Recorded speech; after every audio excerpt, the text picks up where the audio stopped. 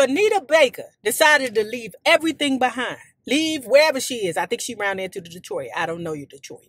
But if Anita Baker decided to quit everything, move down to the DC, play every night at the McDonald's over there on the University Boulevard, you better believe that shit will be. Hello, Black Hole.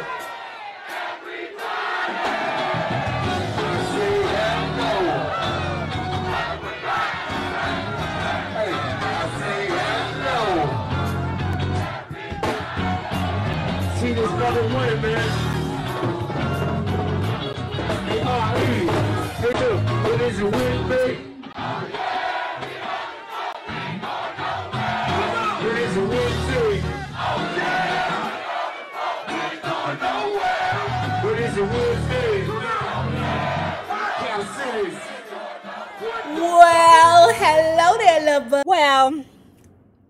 Hello there, love bugs. Hello there, Bellas. If you have not already done so, please remember to like, share to Facebook, subscribe, and visit uptopbeauty.com. Today's lookies would be our Priscilla personality frames. I'm going to be adding some more in there. Okay, these aren't readers, these are just plain frames. Okay, but I like to zhuzh up my look sometimes and switch it around, you know, because sometimes I feel like a nut, sometimes I don't, and sometimes a personality frame will do that for you. So go on over there to uptopbeauty.com and check out what we have. And if you are not already a part of our book club, please hit the Patreon link below and or the join button here on the YouTube. And for a small monthly fee of $5, you babies, yes, you can be privy to all the shenanigans before the YouTube gets it, if the YouTube gets it. Now, baby, we wrapping this book up. I know you like, now you said that before. We wrapping the book up. And guys, don't forget that I have switched the Bobby Womack Q&A from this Friday the 9th to next Friday, September 16th. Okay, book club members, paying book club members only, because the rest of you ninjas, I appreciate your like, I really do, but the paying book club members, you guys are the ones who decide what the next book is. Okay, so we've been talking about the tell-all book about Tina Turner. I have the Ray Charles book right here. I'm trying to think of the third book that I want to give you all for an option, but I think those two are going to be pretty good. Ray Charles and David Ritz. We know David Ritz is like one of our favorite authors, okay? But I'm trying to think of the third book. And if you're not a paying book club member, just leave it alone. Let it go. Because some of y'all be like, I know. No, you don't know, because you're not a paying book club member.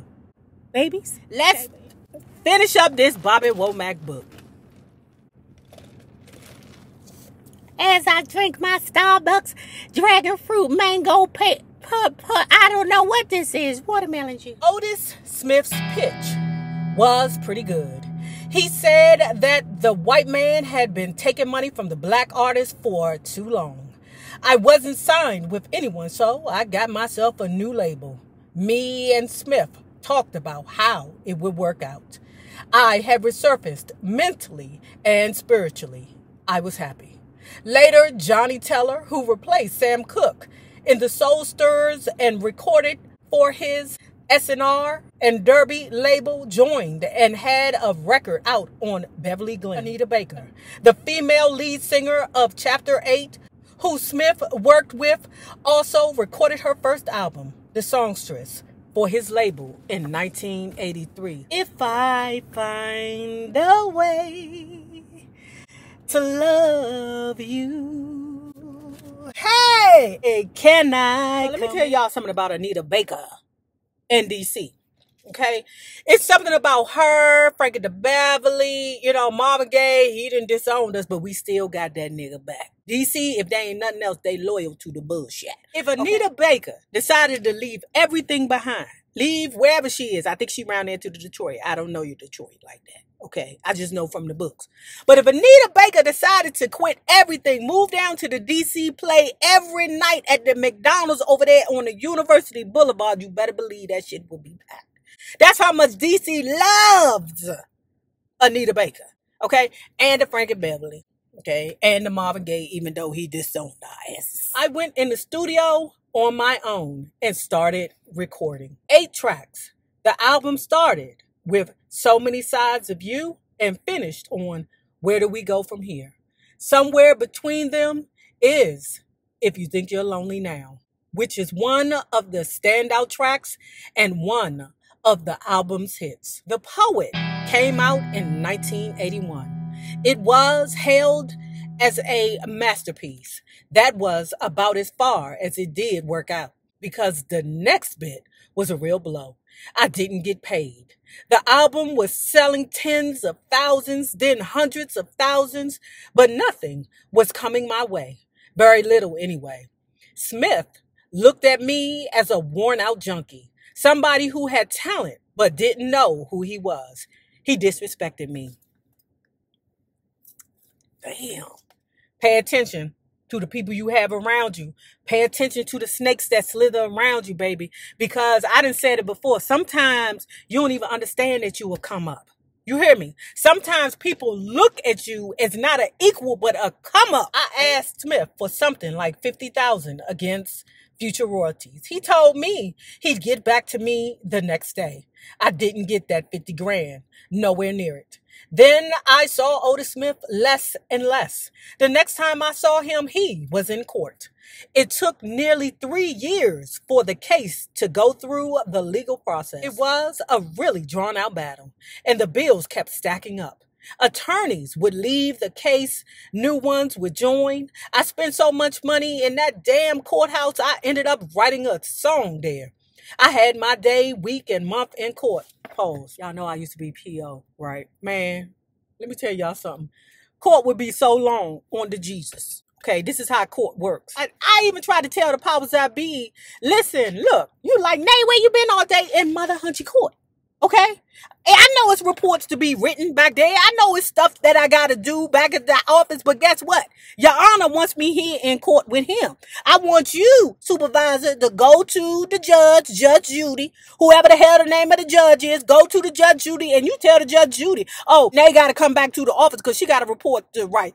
Judge Judy don't give a fuck about your report. Judge Judy want me right there in court because if she ready for me to, stand before her, then I'm there to stand before her. And sometimes, baby, when I tell you them damn hearings be scheduled at 9 and we don't get seen to 1:30, that was the heartbreaking stuff. I'd be just sitting in court. We just be sitting in court waiting. And then when you hear the Your Honor be like, oh, we about to take a recess. What? What? Bitch, baby, we used to go to this place, when I went to the PG courthouse. It was this place in Upper Marlboro, right? I forget the name of the place, man. They had good ass food, right? Child, we be in there, passing the time. Who know? We got to pay for lunch. You know what I'm saying? Because what you going to do? Sit there and starve? You been in court all damn day. So we in lunch and the judges round there. The court is supposed to reconvene at 1 o'clock. Them mother still eating that lunch at 1:30. I'm looking at the judge like, Your Honor, could you come on? I gotta get back to the office. I had my day, week, and month in court. Gave my evidence and sat and watched Smith deliver his. Watched and heard several versions of the truth come out. Then at the end of each very long day, I would go back to the Beverly Hills Hotel, have a drink, a cocktail, order dinner, and then go through the strategy plan for the following day's session. I'd order wine, go over it, do some more preparations during mains, finish that, and then work on it again. Then work on it again through dessert. I used to do all that every single evening after court finished, and I had a dinner companion. That was Alan Klein. Alan Klein is a shrewd, sharp businessman. Alan also has a lot of heart. That's something I know. He might not be a singer or a writer, but he can take a song across the world just as easily. When I first knew Alan Klein in the early 1960s, he was Sam Cooke's accountant. Alan was young then and fat. Why the hell did that matter? He wore one blue suit and a stripy tie. The suit used to shine so much you could use it as a mirror. That's because they was using this thing called starch. He was the kind of guy who didn't care how much you pushed him away. He would keep coming back time and time again, like a bee on honey. During the time of Sam Cooke, Alan would never come in the dressing room after the show and say it was fantastic. He'd only be there to tell Sam what the problem or problems were. Tell him the show sucked, that the third song shouldn't have been there, or that the outfit wasn't making it. He was the only guy who did that. That's called a hater. Sam was shocked at how much cash had been swirling around. Cash that was his by right. And he was very interested in Alan after that. And the moves Alan made.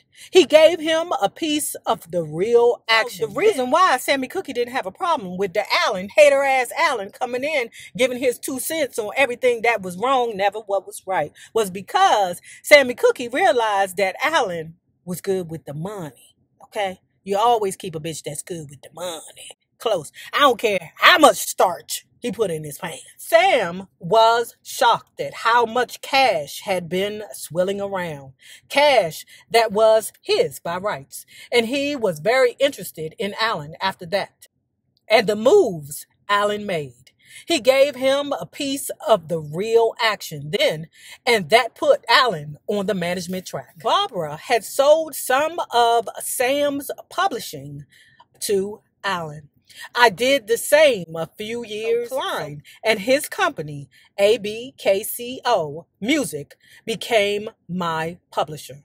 They didn't get all my songs, but enough, including a lot of the songs from the poet. That was something else I regretted. At the time I sold it in the 80s, Alan advised me against it. I wanted to lay my hands on some big money and fast, but Alan told me not to sell. He said the publishing my writings had no price. It was priceless. He also told me it would take care of me for life. On to Jesus. That's why they be like, Nay, you need your own show. No, I don't. I got my own show here on the YouTube. And when I kick the bucket, my niece and my nephews will be sure to get a part of it every month as long as the YouTube is around. I didn't listen. So Alan told me that whichever publishing company won out with the highest bid, he would triple it. Don't know why I didn't ask for a loan, but I have too much pride. I wouldn't want to ask somebody for something without giving them some sort of collateral. That collateral was my songs, my songwriting, my life.